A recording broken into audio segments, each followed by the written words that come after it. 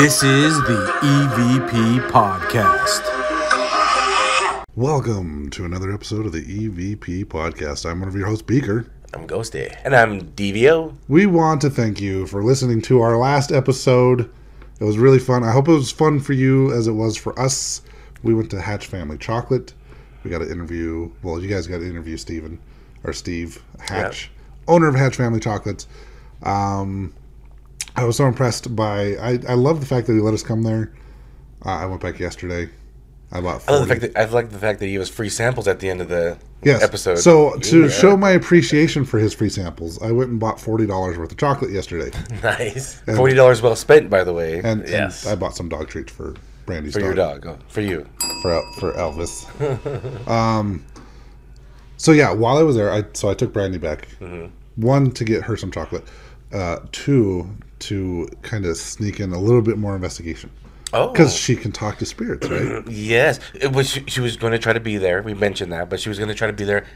Family emergency. Happened. Everything okay? Yes, he's fine. Yeah. Good. Yeah, everything's fine. So, while we were there, she was all excited because she. And you were just in the main area. We were just in the main area. We didn't actually investigate, because the spirits can come to her and talk to her. Yes. Right. So she started kind of giggling, and I'm like, "What?" And she's like, "The kids are standing right below us." And I'm like, "Oh, can you talk to them real quick?"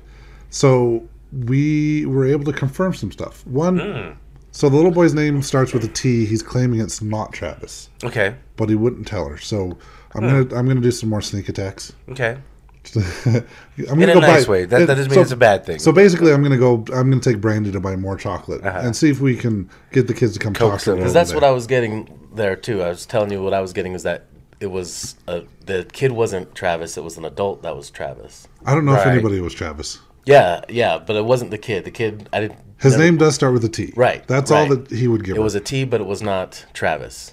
Right, and his so the 7-year-old girl is. So I was initially thinking they were twins. Remember I said? Right. Yeah. So they're not twins, obviously, because she's 7, he's 9, but they are brother and sister. Oh, okay. Her name starts with an A, and he was kind of standoffish. Didn't really want to talk to Brandy. The little sister's like, "No, go tell her your name," and he wouldn't do it because stranger danger. Stranger danger. Mm-hmm. So I'm going to be buying much more chocolates from Hatch Family Chocolate. Located up in the avenues of Salt Lake City. If you haven't been there, go there. They're not endorsing the show. I just really love their chocolate. And I'm not a huge fan of chocolate. And it's all made there. They make it by hand. I also found out on their little card they gave me, they did a show back in 2010 called Little Chocolatiers. Yes. Yep. I watched the first episode. It's really cool. Go check it out. It's on Discovery TLC. Plus. It's on Discovery Plus. Yeah, if you have Discovery Plus, go watch it. It's actually a really cool show. But it was on TLC at the time. Yeah. Which is owned by Discovery Plus. So we were able to determine that. So if you remember when I was using the pendulum, I said that he lived nearby. This is true. He confirmed that. He lived just around the corner. He wasn't that far away. Oh. He was just like a block away, if that. So I said he died in a car accident. Yes. Partially true. Okay. He was hit by a car. Okay, yeah. So that's what we were able to get. We weren't, like I said, we weren't able to get names, but we're going to be buying a lot more chocolate, seeing if we can get more information from the kids. Yeah. That's my plan anyways. I don't know if Brandy's going to go along with that, but I'll make her. Chocolate. Now, do they know they've passed, the kids? Well, he said he was hit by a car, so I think he's fully aware that he's passed.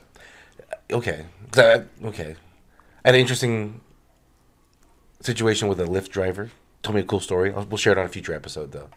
So she did confirm. You know how I said I was talking to Bill outside, said he loved what they did with the place. The former owner of the building. She said he's still there. He just kind of roams around outside, watching over the place. The male spirit that was there when we were there, he just pops in and out. He just comes and goes. So he's not like a resident of the chocolate shop like the kids are and like Bill is. So I thought it was kind of cool getting some confirmation. Yeah. That of the information that we got. Yes. That about how the kids kind of passed and where they were from. Stuff. So I thought that I would share that with you guys. Yeah, and again, just because some place is quote unquote haunted doesn't mean it's something evil. Right? No, there was legit nothing evil in that building. Yeah. It's a very friendly, very inviting place. The energy there is awesome. Yeah. Which is why there's good spirits in there. Yes. I was actually really impressed with the interaction we were getting with that child spirit too, because it was really cool getting both the flux and the REM pod going off. So yeah, go get some chocolate. They make their own ice cream too. Yes, A lot and of their caramels. A lot of good stuff there. Yeah. What are we talking about this episode? We're talking about Dracula. Yeah. Well, this is supposed to be my Halloween episode before I got, my UTI. Apparently, Yes. Yeah. Cranberry juice. Apparently, I had to drink a lot of cranberry juice. Your Squatch UTI. Yeah. And now you're all You get running around the forest with your thing out. Well, don't dare me to do stuff. You know I'll do it. Jeez. Ginger squatching. Ginger squatching. So now we're getting into the holiday seasons. I'm temporarily Ginger Claus. Get your ginger claws off me. It changes during the seasons. Around Easter time, I'll be Ginger Jesus. That might offend people. I don't care. I met a lot of people before I went to the chocolate. I went to a memorial service for a friend of mine. I had a lot of friends in from out of town, and it was great to see. Like, we were there to share the memories of the life of our lost friend. But it was great to see all the support from these people that I haven't seen in a long time. Okay. I listened to your show. I love your show. So shout out to all the hashers. They know what that means. You guys might not. But it's my old drinking club that I used to be a part of. Okay. There was an outpour of love from these people that are like, yeah, I listen to your show. I love your show. So thank you to everyone that's listening. And shout out to my people, the Hellfire Club. Yeah. Shout out to them. If you want to support us more, though, you go check out our affiliate link to Go Stop. That's where we get all of our gear. We said last week we'll post stuff. This week we actually will. Busy week. I've been working 60 hours. You guys have been working crazy. The holidays are busy for us. Yeah. So we're going to try to not take a break like we did last year. We're going to try to power through up until almost Christmas and only take maybe a week or two off. So if you guys want to keep supporting the podcast, also in our links that they put in there is a little tip tab. If you want to give us a little PayPal tip, we would appreciate it. Yes. So now that we've spent almost 7 minutes on other stuff, let's get into Bran Castle. Ooh. We're going to Romania this year. Romania this year. I would actually love to physically go there. We have 6 weeks to do it. Let's make it happen. Get us that yacht, and we'll drive it over to Romania. So when you think of Romania, Transylvania, Dracula, you're thinking Dracula and Vlad the Impaler, right? That's what you're thinking. Pretty much. So I'm going to give just a quick little history, and then we'll get into some of the fun stuff. But I'll do a quick one, okay? So let's start off real quick back in the 1300s, not too long ago. It was a good time. Well, this place is definitely to be haunted because we're starting in the 1300s. Yeah, so it's over that 100-year mark. So just tad over. Well, it has to be 500 years for Eastern countries. Oh, that's true. Western civilization, 100 years, because we're not as old. True. So 500 years. So we're just a tad bit over. I think we're a little over the 500 mark, so we're good. Okay. So November 1377, the office of the Hungarian King Louis the Great, also known as Louis I of the Anjou, issued a document granting to the people of Brasov the privilege of building the castle. 11 years later, 1388, the construction is complete. The castle was built on a steep cliff and has served the role of customs transferring in and out of Transylvania, also the role of a fortress. That was 1388. In 1407, the castle was given by Sigismund of Luxembourg to his ally Prince Mercia, the Elder of Wallachia, where he could escape in case of an attack by the Turks. After the death of the Romanian prince in 1419, Sigismund took over the castle and entrusted it to the Princess of Transylvania. Then in 1441, the Turks did raid Transylvania. So they did raid it eventually, but John Hunyadi defeated them in Bran. So I apologize if I'm getting these names wrong. I'm not really using my daily vocabulary. You don't speak Romanian much? Not much. Okay. Here and there. Uncultured swine. But then in 1459, here we are introduced to Vlad the Impaler. Vlad Tepesh? Something like that. Something like that. Again, Vlad the Impaler, because that's easier. He was allied with Bran and Brasov. Vlad's army passed through Bran in early 1459. They did attack Brasov. They were just settling a conflict between the Wallachia voivode and the Saxons. Vlad the Impaler did burn the city's suburbs and murdered hundreds of Saxons from Transylvania, provoking the Saxon community to seek revenge by later mentioning in reports that the voivode were a tyrant and extremely ruthless, where maybe some of his reputation started coming in. Vlad's reputation started coming into play here. So now we're introducing Vlad. There's a lot more history to this castle. We won't get into that. When it's like almost 900 years old. Yeah. I math well. I'm guessing it's probably 700, but yeah, there's so much history because of how old this place is. We don't want to bore you with all the history because we want to talk about the paranormal, the juicy stuff. Juicy stuff. So Vlad the Impaler, right? Everybody knows Vlad the Impaler. Everybody knows that. Well, hopefully everybody knows that the character Dracula by Bram Stoker was based on Vlad the Impaler. And if you ask my daughter, my 3-year-old, what does Dracula say? She'll tell you, blah, blah, blah. I don't say blah, blah, blah. You know the reference. I've never seen the movie, but I know the reference. Very well. I know it's Hotel Transylvania. Yes. Watch it. I hear it's good. That's also a great history lesson if you want to know more about the... Yes. Apparently there's a series on Netflix called Dracula. Is that any good? I've been telling you about it. It is really good. It's on my list, honestly. But what's it about? The premise. So, if you've seen Bram Stoker's Dracula with Keanu Reeves, so this is a 3-part series, and I think it was done by the BBC. Maybe, I think. Oh, it's good then. Maybe. I might be wrong. But anyways. He's probably wrong. I probably am wrong. But anyways, it kind of starts off that way, where this person goes there to work for, Count Dracula. Okay. And when he gets there, Count Dracula's looking really old and, look frail.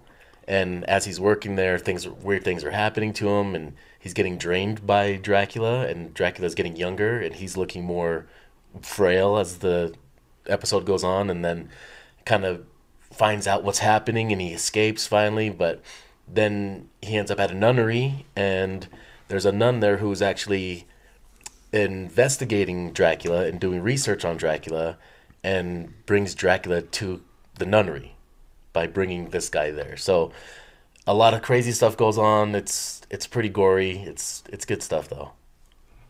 So on a scale of 1 to 5, out of all the things that I've seen that's like Dracula based, it's up there. Okay, so he'd give it a 4. 4? I'm telling him what his rating is on the show I've never seen. From that answer, I'm giving it a 4 as well. We'll give it a 4. So, reason why we're talking about Bran Castle, Vlad the Impaler, obviously, so... Blah, blah, blah. Blah, blah, blah, blah. So, the funny thing is, from what I understand, Bram Stoker never actually went to Romania. He's never been to Bran Castle. But Bran Castle is reportedly the castle that he based Dracula's castle on.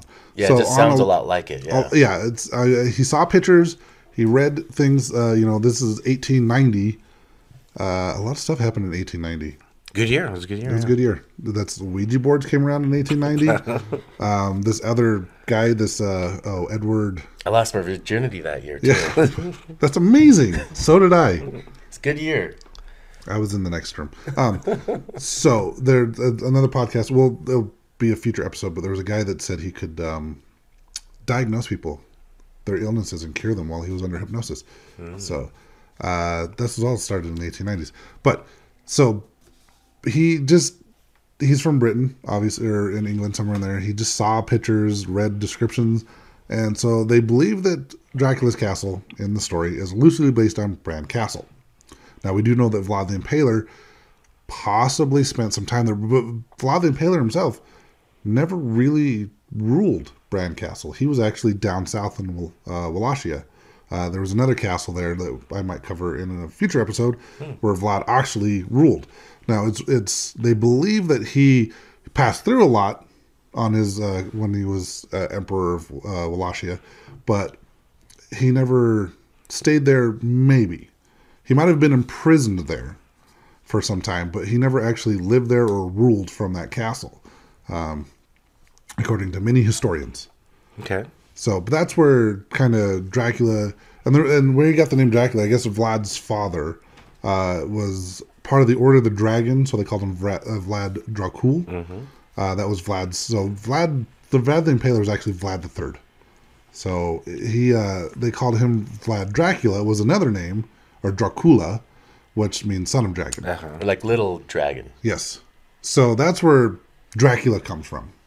It's basically Romanian for, like I said, Dracula's dragon, Dracula, or Dracula. son of dragon, or little dragon. So, it is rumored that Vlad the Impaler haunts this castle. Is it true? Don't know. We'd have to go there. What I do think is funny, this is probably where you see a lot of the memes where they like Ghost Adventures, like goes to old Romanian castle, try to investigate, ask questions in English. I can almost guarantee you, if there are spirits in Bran Castle, they're not speaking English. They're probably speaking Romanian. So that's kind of why I chose this topic. It was supposed to be my Halloween episode, but it wasn't. So we're doing it now. This is still Halloween for me. Halloween's year round. It doesn't stop in October. But this castle, this is probably going to be a short episode. That's okay. This castle is supposedly haunted. I mean, it's been around since before it was a castle in the 1200s, it was a fortress. Yeah, it was, that was torn down for whatever reason. But it was this castle was built on top of this old fortress. So I mean, being around for like 800-900 years, there's bound to be spirits there. Actually, the word Bran actually means a gate. So it was like the beginnings of like a fortress, a gate. Yeah, in the 1200s. You're right. So, Ghosty, you got some possible hauntings or some history here for us? Well, I was just going to talk about so like the people near Bran, the villages, they believe in the existence of evil spirits. So this is kind of like another how the whole vampires came about. Are these the spirits that hunt from like midnight until yes. The rooster crows? Yeah, so these are a variant of Strigoi. So Strigoi are like the kind of like what they would call the vampires, but these ones are called like Sterigoi. And those are spirits they're normal people in the daytime, but at night their soul leaves their body and they're kind of like an undead. And they go around and torment other people in their sleep.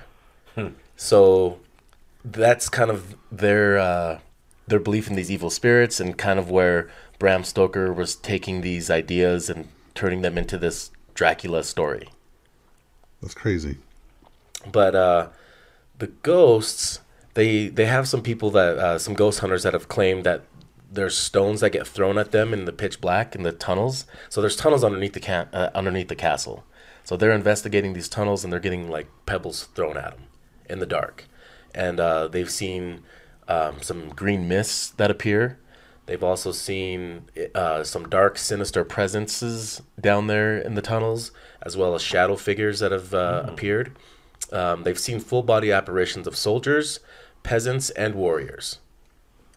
And but they wouldn't know why the Vlad the Impaler would be haunting that. Yeah, it's a lot of people aren't sure. Like, some people claim they've seen them or talked to Vlad the Impaler there.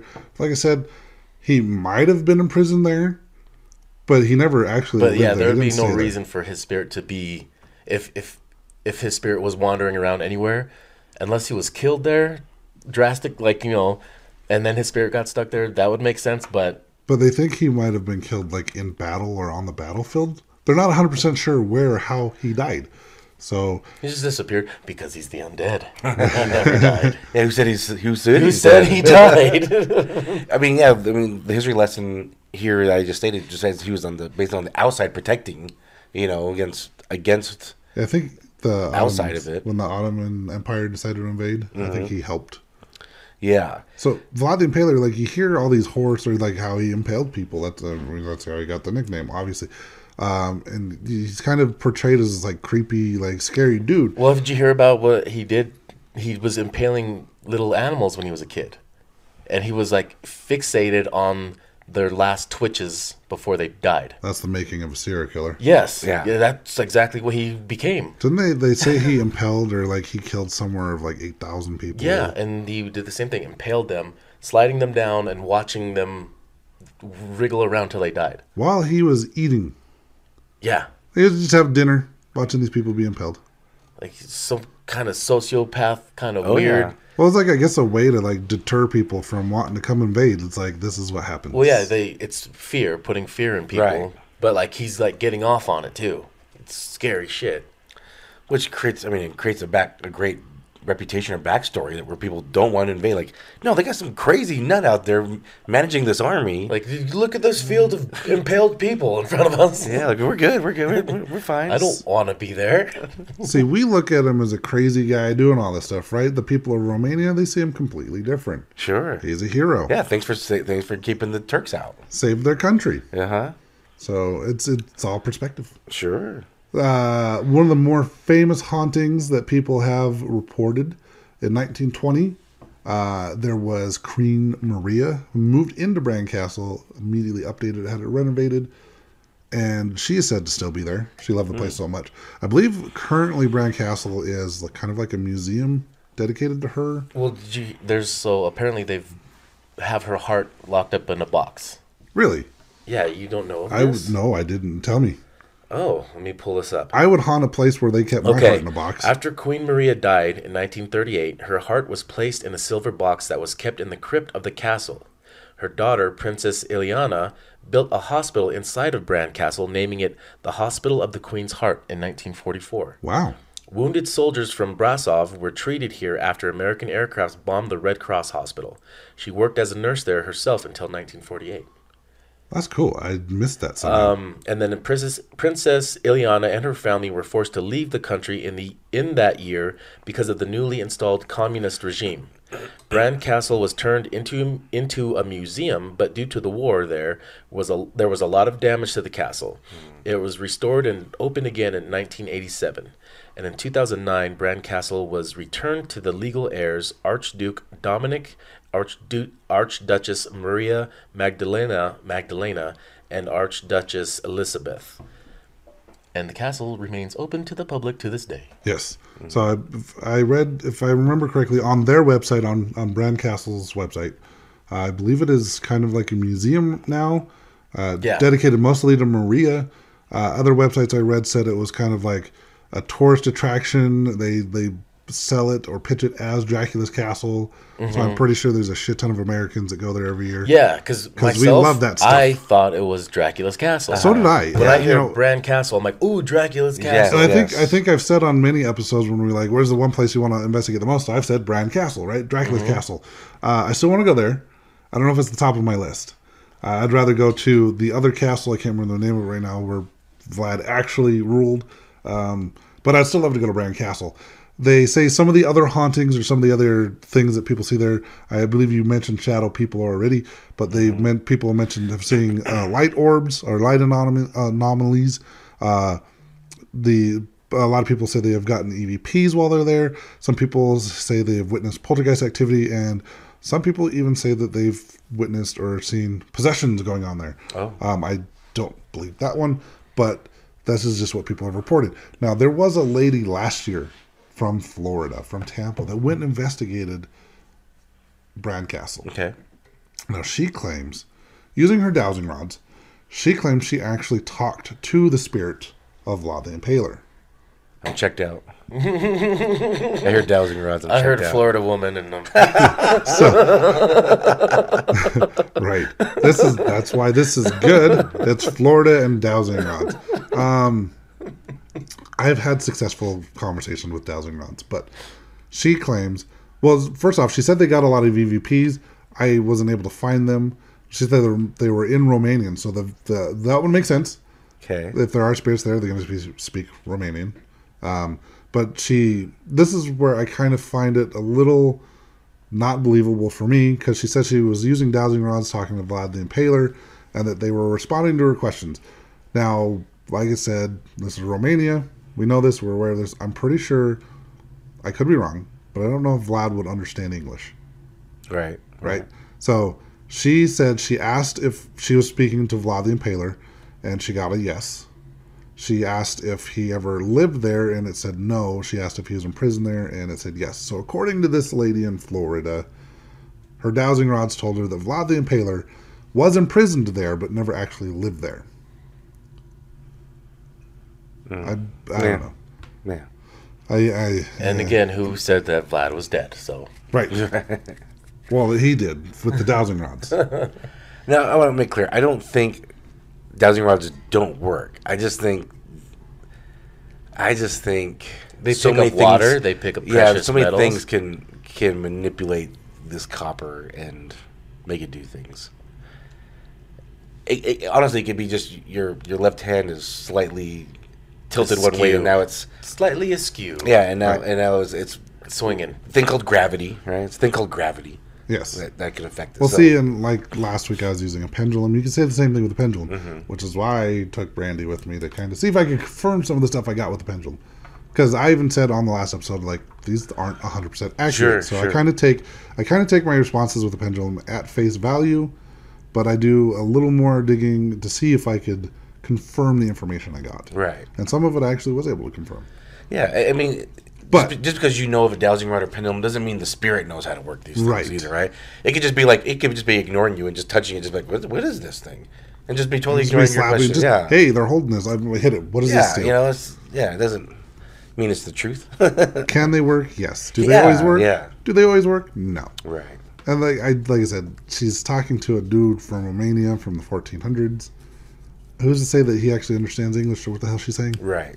That's why, like, I want to investigate there, but I kind of want, like... But no, speak of the language. Yeah, right. I would maybe want a translator, so when I'm asking questions... Just use Google Translator and talk into it, and then let it say There you go.